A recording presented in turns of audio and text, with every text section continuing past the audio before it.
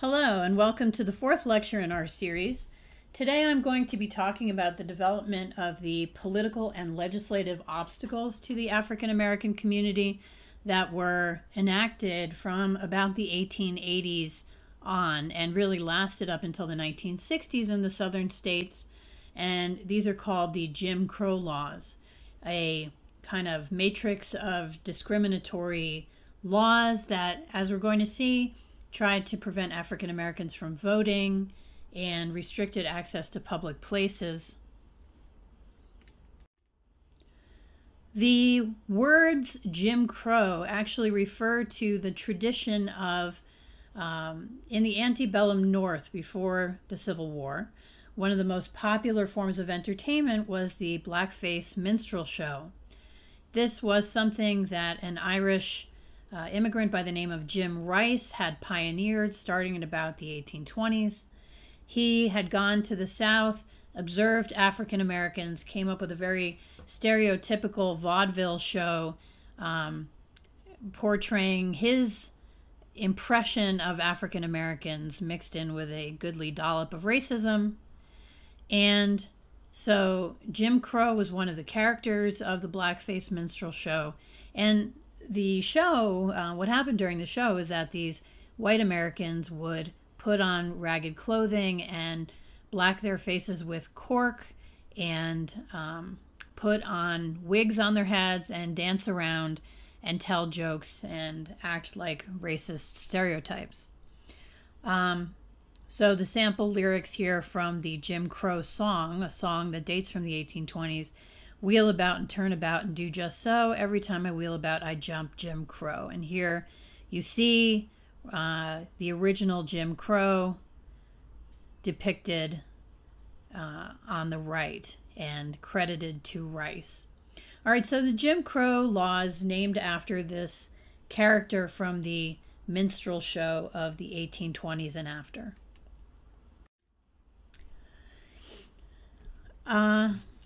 The emergence of Jim Crow segregation laws in the American South excluded African Americans from public spaces where whites were likely to be. The idea was, as long as African Americans now were free, were no longer slaves, if they had to live alongside whites in the South, they should be marginalized.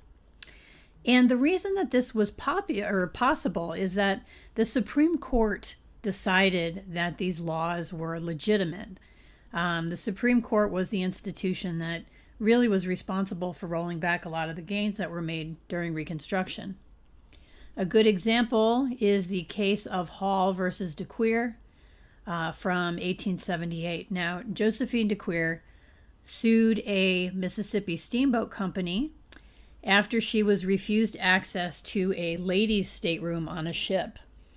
The way that transportation worked in the 19th century, ladies had their own separate transportation areas, cabins, train cars, where they could be kind of insulated from the rude behavior, activities, and smoking of men.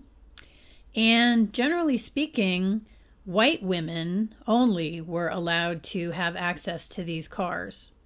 DeQueer was a New Orleans French Creole woman. She was very, very light colored, and she felt as though it was a real hardship to have to travel in the part of the steamboat that was set aside for African Americans. She won damages at the state level, but then in 1878, the Supreme Court overturned the statute that had allowed her to prevail. And the Supreme Court said racial segregation can't be eliminated by a state because steamboats travel from state to state and only Congress has the right to regulate interstate commerce. Okay, so that was the first inroad into people being able to have access on an equal basis to public places. In 1883, the Supreme Court set a precedent for defending racial segregation policies by overturning the Civil Rights Act of 1875. And what the Supreme Court said was that Really, you can't monitor or control what goes on at the state level. The 14th Amendment does not apply to the states. So the 14th Amendment, as you guys will recall from the first lecture, provided equal protection under the laws. But now the court is saying, no, that's not true at the state level. And in fact, segregation is lawful. Now, African Americans opposed segregation of transportation, but so did streetcar companies and railway companies. And it was, in fact, very expensive for those companies to have separate cars and to enforce segregation codes. If you ever study economics, you will discover that in classical economics, racial discrimination is considered to be really irrational, economically speaking, because it imposes costs on companies when they try to discriminate on the basis of race. Southern legislatures, though, made transportation segregation mandatory. So whether or not the companies wanted segregation, the legislature certainly did. I was not able to find a photograph of Josephine DeQueer, but what I'm showing you on the right are some children from New Orleans, where there was one of the largest free people of color communities before and after the Civil War. And many of those free people of color were indeed very light-skinned. So here we see Rebecca, Charlie, and Rosa, just to give you an idea of what Josephine may also have looked like in terms of her skin color. In 1890, Louisiana passed a railway segregation law, and New Orleans's light-complexioned African-American elite was very, very against there being a segregation law that segregated on the basis of race. They were really, really aggravated that, as I said to you in the previous lecture, black and white women could travel in the white cars on the transportation modes as long as they were caring for white clients. If they were waiting on white bosses, if they were serving invalids or small children, they were kind of invisible at that point. It was only when African Americans were asserting their right to be someplace that their bodies became visible and became something that white passengers objected to. The big test for that 1890 segregation law came in 1892 when Homer Plessy, who you see on the right side of the screen there, who was 7/8 white, purchased a first-class ticket to Covington, Louisiana. He was instructed by the conductor to proceed to the colored car. He refused.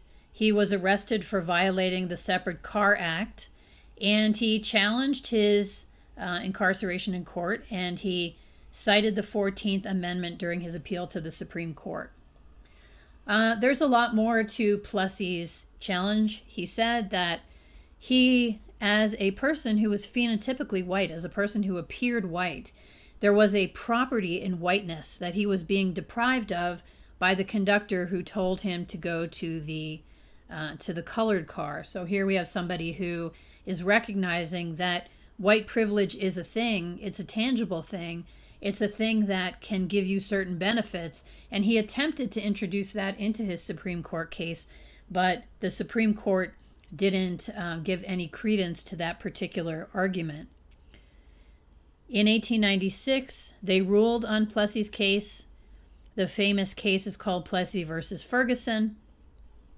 And the ruling was that it was fine to have separate amenities for black and white passengers as long as they were equal. That as long as the races were treated equally, just because they were separated, this was not a violation of the 14th Amendment. The justices pointed to segregated schools and said, look, we have segregated schools, we can have segregated train cars. The decision said, you know, it's a custom to segregate white and black people from each other, and so we should recognize those customs and not try to militate against them.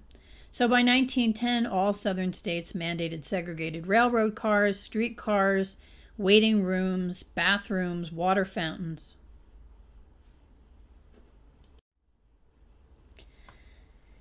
The separate but equal theory did not provide equal accommodation for black people. They knew that just because you said separate but equal didn't mean facilities were equal.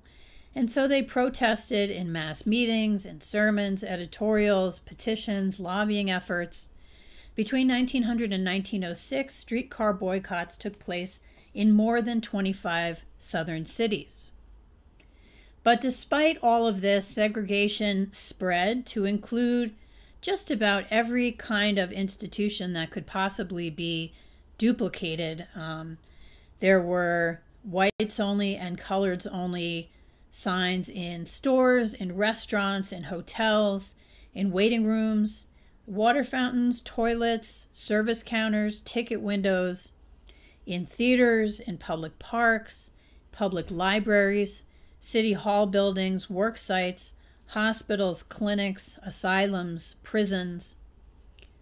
Sometimes a facility like a zoo or an amusement park might have a special, quote, Negro Day when black people could come to it, but often they were just reserved to white people only.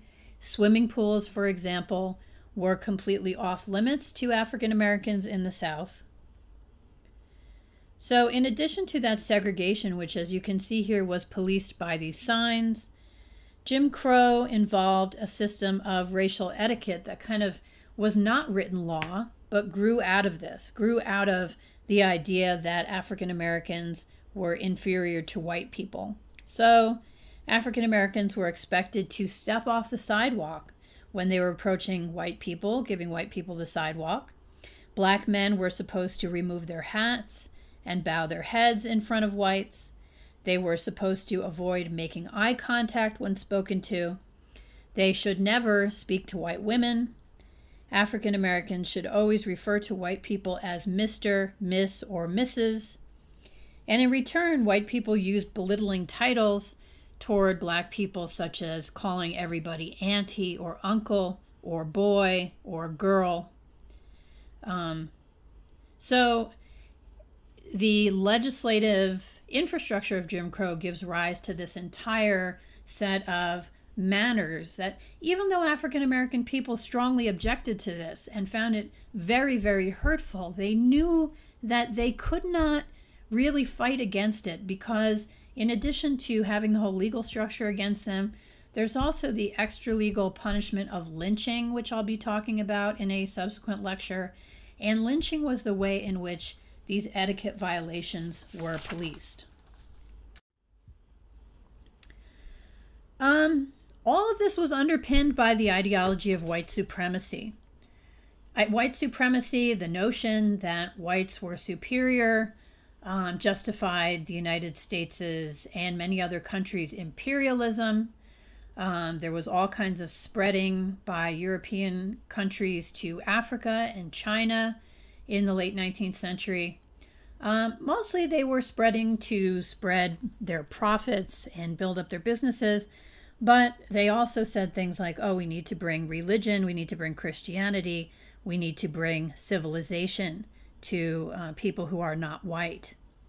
The United States spread into Puerto Rico, Guam, the Philippines, and Hawaii using this notion of white supremacy as a reason. White people viewed non-white people as primitive curiosities. This explains why they had special pavilions at World's Fairs where they displayed people of color. For example, the 1900 Paris World's Fair presented human zoos or Negro villages in which African Americans in cages were intended to represent Africans in their, quote, natural surroundings. In the St. Louis World's Fair in 1904, the Philippine Igorot indigenous people had their own exhibit, and the Apaches, the conquered Apaches, including Geronimo, were exploited by being displayed in a teepee village. I think really the worst example of this is Ota Benga, a Congolese man who was kind of kidnapped from his native land, and he was made to live in the Bronx Zoo alongside orangutans and chimps. And ultimately, the zoo exhibit was closed after New York's black clergy protested, but Otabenga was so demoralized and unhappy that in 1916 he committed suicide. It is truly, truly horrible that that people were regarded in this way. Anthropologists and zoologists came up with a, quote, scientific underpinning, theories of race and human evolution that said that people of color were lower down on the evolutionary scale. Scientific racists said, oh, Anglo-Saxons are the most advanced race. They just attributed all human difference, all human phenomena to racial characteristics. And they said, you know, what goes along with this is social Darwinism. So not only that white people are the most biologically advanced, but they deserve to have their positions of imperial supremacy because there's a kind of survival of the fittest that goes on in the struggles among different societies. All right, so all of this is this giant ideological infrastructure, this giant infrastructure of ideas that is helping to prop up Jim Crow in the United States. The people in the South, the white people, were very, very concerned to protect what they called racial integrity because they believed that Anglo-Saxons were at the top of the biological totem pole. They wanted to make sure that there was no racial mixing, and so anti-miscegenation laws, or laws against racial mixing, laws against intermarriage, were passed in the southern states. In addition, it became necessary, if you're going to have this ideology of white supremacy, to figure out really who's white. And now, whereas in the early 19th century, who is white was based largely on how people behaved, whether they voted, whether they hung around mainly with white people, whether they appeared phenotypically white. You know, all of those things could qualify a person as a white person. But now, states and legislatures and the judicial system came up with this thing called the one-drop rule, which is if anywhere in your ancestry it could be documented that you had a black ancestor, then you were black.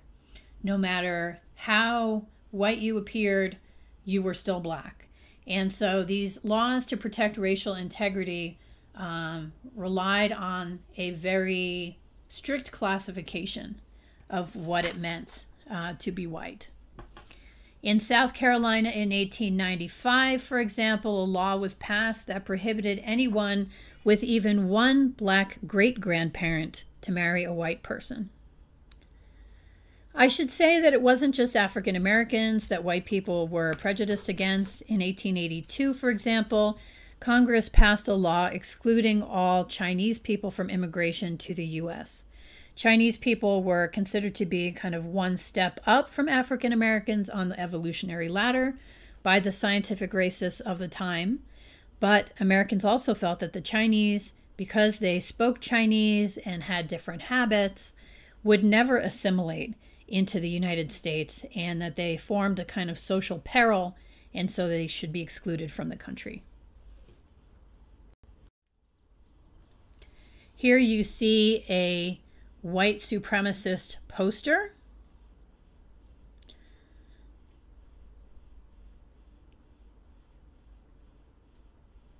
Brass bands, cannon, flambeau torches. I wonder if those are anything like tiki torches? Transparency, skyrockets, attention white man, grand torchlight procession. So as you can see here, people were not embarrassed by the idea of white supremacy, but rather found it something to be celebrated. Okay, well, as scientific racism and Jim Crow laws and this ideology of white supremacy gained credence in the South among whites, as white Southerners wanted to modernize, wanted to come up with a new South, a more economically competitive South, competitive with the North. Modernization, in their minds, went along with the exclusion of black voters. The Democratic Party dominated in the South. I will talk in a much later lecture about how the Democratic Party and the Republican Party switch places on civil rights, but this really doesn't happen until the 1960s. So all through here, it's mainly the Democratic Party that is discriminatory. Democrats feared that black voters could be used as pawns in competitions between white politicians. They thought that black voters wouldn't vote based on the issues, that they would be able to be bribed, that they would be corrupt. So in the South, they targeted black politicians and voters and wanted to keep African Americans away from the ballot box. Even though by the 15th Amendment, African American men theoretically had the right to vote, white people in the South used violence, intimidation, coercion. And then if they couldn't keep people away from the polls that way, they would move polling places, not tell anybody where the voting was. They would stuff ballot boxes. They would destroy African Americans' ballots. And in 1882, South Carolina actually had something called the 8-box law that required that voters place separate ballots for different issues and candidates in separate boxes. So if you failed to follow the rule and didn't put your ballot in the correct box, it wasn't counted. The Democratic Party also made it so that nobody who wasn't white could participate in primary elections. Primaries selected the candidates that would run in general elections, and in the South, after 1877, there were hardly any Republicans running. So really, the election that decided everything was the primary election. Whoever won the primary for the Democratic Party invariably won the election too. So by excluding African Americans from the primaries, they made sure that they excluded African Americans from political participation at all. There were other ways to exclude African Americans from voting. There were poll taxes, and a poll tax is it's not a tax on the poll itself, it's a head tax. It's a tax on each individual in the community. And so you had to pay this tax just by virtue of existing. If you didn't pay your poll tax, then you couldn't vote. There were literacy tests. African Americans would be required to read the state constitution and analyze its clauses, for example. And the people at the registration office, voter registration office, who were testing people on their knowledge of the Constitution would choose a very, very complicated clause for people to explain. White registrars decided who passed the tests. So if there was a poor white person who failed the literacy test, the white person who was registering voters might say, "Oh, you passed." Or if you were poor or illiterate and a white person, you would be saved perhaps by the grandfather clauses that many states had that said if your grandfather could vote before 1867, then you could vote. The Supreme Court upheld measures used to disqualify black voters. In the case of Williams versus Mississippi in 1898, the court ruled that none of the ways that Mississippi was using to screen voters, neither the poll tax nor the literacy test, nor the understanding clause, which is, again, understanding parts of the state constitution, none of those was violative of the 15th Amendment. So you can see, again, how the Supreme Court could really pare down the meaning of these amendments. The amendment was clearly meant for African Americans to be able to vote. However, because states control who has access to the polls, states are in charge of setting up all their own voting criteria and voting places, the Supreme Court was able to just ignore that. By 1908, there were discriminatory voting laws throughout the South. Before disenfranchisement statutes, the state of Louisiana had 130,000 black voters. After the statutes were passed in that state, only 1,300 black voters remained eligible to vote. Before disenfranchisement, black voters were the majority in 26 Louisiana parishes. After disenfranchisement laws, African Americans didn't make up the majority in any Louisiana parish. So you can see how these laws were extremely efficient in removing African Americans from voting.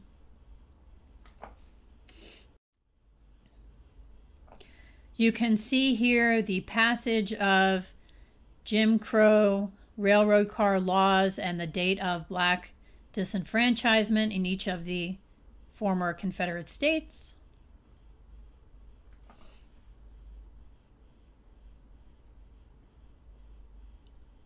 It's interesting to note that Tennessee, where the early Klan was founded, was one of the first states to disenfranchise black voters.